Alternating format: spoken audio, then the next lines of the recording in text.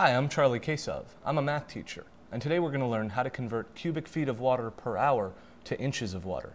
So, the first thing we have to do is figure out how to convert cubic feet to cubic inches, because you'll need to be dealing with inches if you're trying to measure in inches. So, 1 cubic foot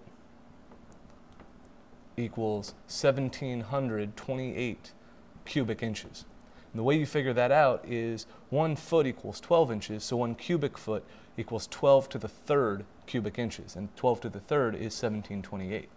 Now let's say you have a flow rate of 8 cubic feet per hour.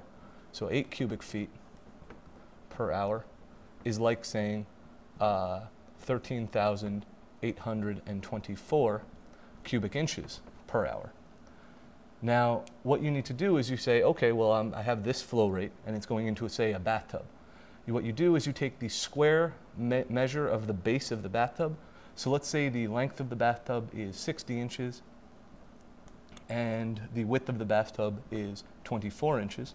So 60 by 24 equals 1,440 square inches. And if you're trying to measure the inches of water, usually you're trying to measure the depth of the water. You need to know the square base so you know what is going in, or what amount of space the water is going into, and then you can measure the depth.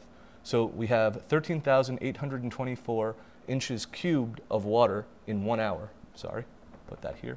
And it's going into a square base of 1,440 square inches. So we take this number and we divide by this number, and 13,824 over 1,440 is going to give you 9.6 inches deep. So it's just the height of the water.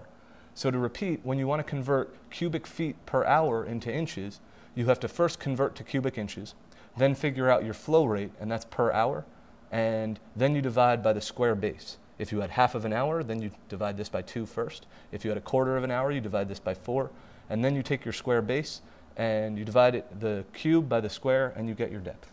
So I'm Charlie Kasov, and you just learned how to convert cubic feet per hour to inches of water. Thanks a lot.